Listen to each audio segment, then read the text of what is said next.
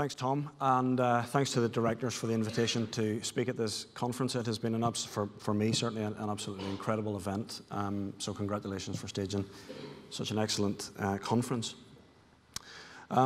This work really discusses some of the research we've been doing around cold plasmas as a potential alternative to antimicrobial conventional antibiotics, for example.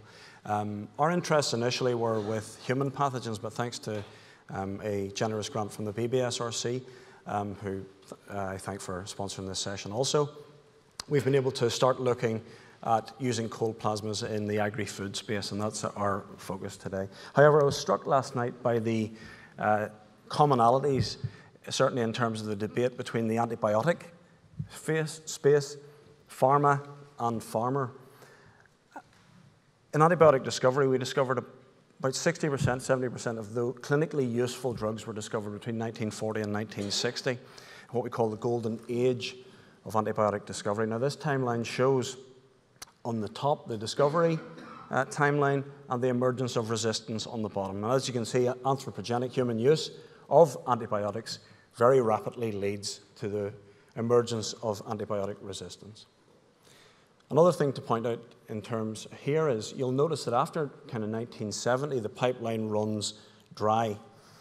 In fact, in 2018, we only approved 4 new antibiotics. And when I say new, I mean derivative antibiotics that belong to already known classes. 4 of them were tetracyclines. So something's happening here. There's been a decoupling of profit from a public good. Now, antibiotics are arguably one of the most important public goods produced by the pharma industry. They boast an ability to extend life. They're cheap and available, but that lack of value that we've placed in them, monetary value, has led to their widespread overuse and emergence of resistance. So when you decouple profit from production of a public good, what we see is a hollowing out of that industry with a mass exodus, as we see, of the big pharma players moving from that space.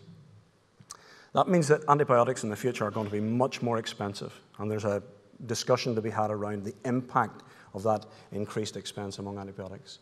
We know the figures from the O'Neill report, 10 million deaths per annum by 2015 if the threat is not adequately addressed, and a cumulative loss of productivity, etc., cumulative costs of up to $1 trillion, equivalent of taking twice the UK GDP from the world economy. So it's serious.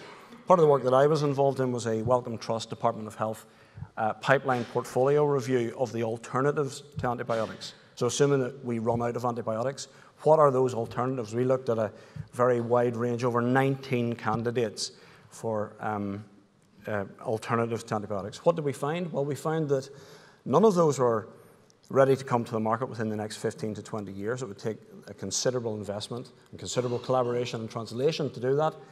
But also, of those alternatives, none are in a position to completely supplant the use of antibiotics. The take-home message is that we still need antibiotics. We rely on them, and they are the cornerstone of modern medicine, and in some cases, modern agriculture as well. Why have I put up a picture of the Large Hadron Collider and the International Space Station? Well, it's quite simple. For antibiotic resistance to move to big science, which is what's really required to address the problem, we need funding somewhere between the Large Hadron Collider, which cost around £16 million, to the International Space Station, £96 billion. So somewhere in between that figure is where we need to position research into antimicrobial resistance. One of the things that we've been looking at Queen's are non-thermal plasmas. Now, people will ask, what is a non-thermal plasma? I'll explain what a plasma is to begin with. A plasma is simply a very energetic gas where you've got a partially or wholly ionized gas. And we can do that by adding energy into the system.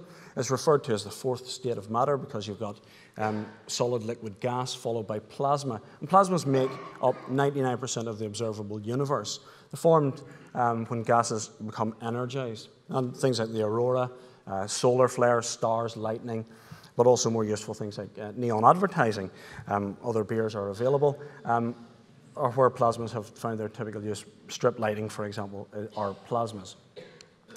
Plasmas create a very energetic system, and we can use that energetic system to ionize the gas, the air around it, the plasma production, to produce biocidal species. The biocidal species are activated by the introduction of a high electric field and are, when switched off, disappear again, so it leaves no residue behind.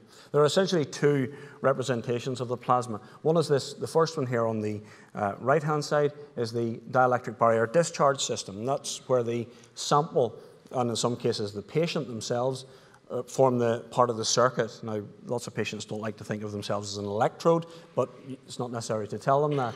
You can place your sample between those two electrodes and initiate the production of the plasma.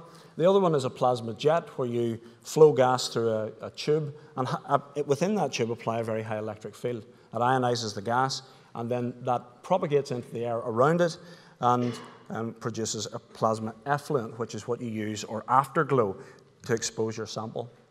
So that's what a dielectric barrier discharge looks like in real life, and a plasma jet. Now, these can be arrayed to give you much larger surface areas to allow you to take this into higher value production. This is the cold plasma field. It's a fairly nascent field. It's only about 20 years old. And in fact, plasmas in agriculture has only really been a focus of this field since 2016. The first workshop was held in Philadelphia in 2016 for plasmas in agriculture. However, the cold plasma market is estimated, a recent market report estimates it being worth $1.3 billion by 2026, with a predicted combined annual growth rate of around 16% between 2018 and 2026, driven primarily by applications in the agri-food sector. So these are some of those applications: increased germination and yield, plasma-generated nitrate fertilizer, so taking nitrate from the air, nitrogen from the air, and converting it into nitrate and nitrites in liquids, reduced bacterial count at harvest, but also during production and storage, degradation of chemical risks in the food chain like pesticides, reduced food waste, etc., enhanced shelf life, plasma-activated liquids for decontamination, and so forth. Seems to be stuck. That's all right.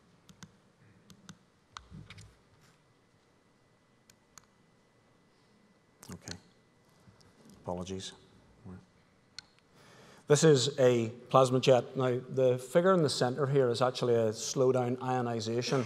The plasma looks continuous, but actually is a series of plasma bullets. And coming from the bottom of the tube into that effluent space, we'll notice that that little plasma bullet, a little ionization wave, interacts with the air where it creates a cascade of ionization. That's what hits our sample. Now, these travel at about 50 to 90 kilometers per second, so it appears as continuous pulsed wave. But by pulsing the plasma, we can keep the temperature to around 37 degrees Celsius. So that opens up a whole range of potential tissue tolerable, but also processing parameters that we can't do with hot plasmas. So the ability to generate plasmas at or around ambient temperature has opened up this area of plasma medicine and now applications in in agriculture and food. The little cartoon here shows that within that plasma zone, within that tube, you get photons, electrons, metastable excited species, electric fields, etc.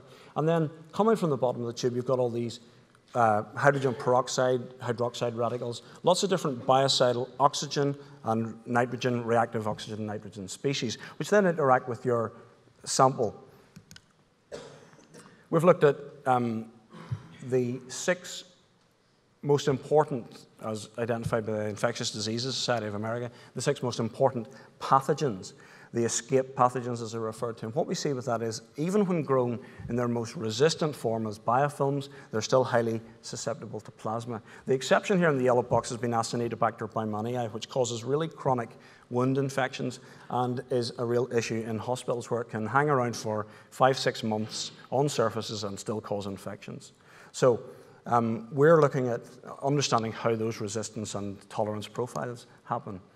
The PBSRC project that I mentioned, the aim was to understand and to develop atmospheric cold plasma-based systems for controlling not only microbiological risks in the food chain, but also chemical risks. What do I mean by that?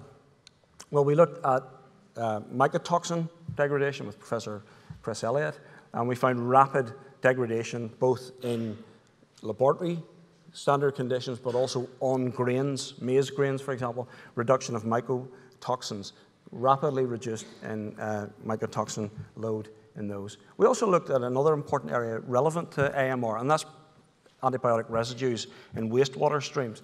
And we found that we could rapidly degrade, by exposing antibiotics in wastewater streams, we could rapidly degrade those antibiotic residues. And when we fed those degraded residues back to bacteria, exposed them again and again, they did not develop resistance, indicating that those plasma-degraded antibiotics had actually no stress on the bacteria, which would lead to the emergence of resistance.